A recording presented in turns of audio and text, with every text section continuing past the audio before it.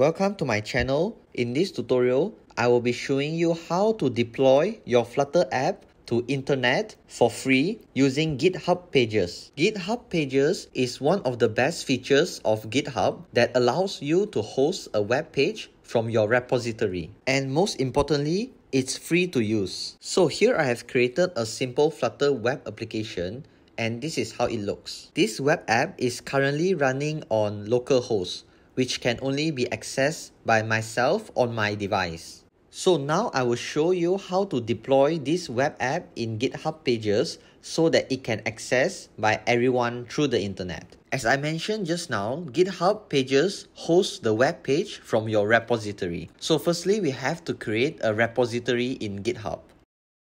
Here, it's important to take note that the repository name cannot be a random name. It has to start with the owner name or the username .github.io, and the username has to be the same as the owner name on the left. Any name that differs from this format will cause an issue to deploy. Now we can create this repository. Next, we have to upload Flutter web files into this repository.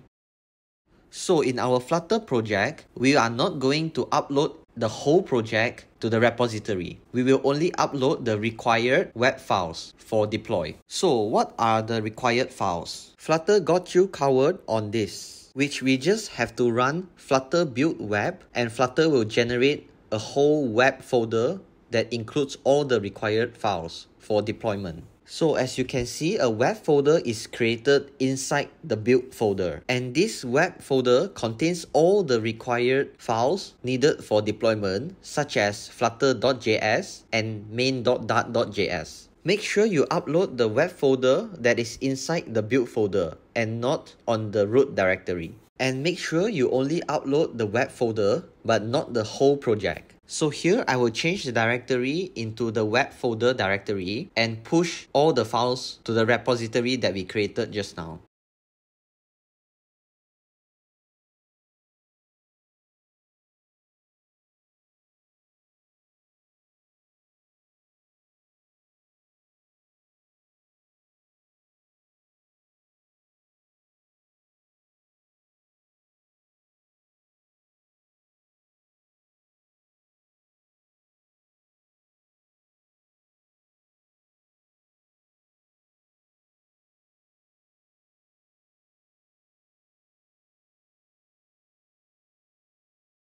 And now we have successfully pushed the whole web file to the repository. So in the GitHub, we just have to refresh to see the changes and make sure only the web folder is uploaded.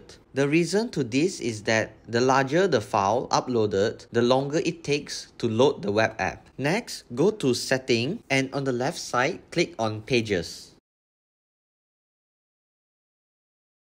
And here you can see that it says your GitHub Pages site is currently being built from the main branch. This is because I have only one main branch and I push the required web files to the main branch root directory. If you have many different branches, make sure you select the required branch and pick the directory where your index.html file located. It takes some time to deploy.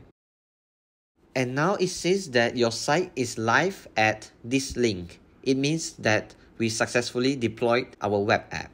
And when we click on visit site, we will redirect to the website that I've created. And this Flutter web app is no longer run on localhost that only accessible from my device. It's now available to everyone through the internet.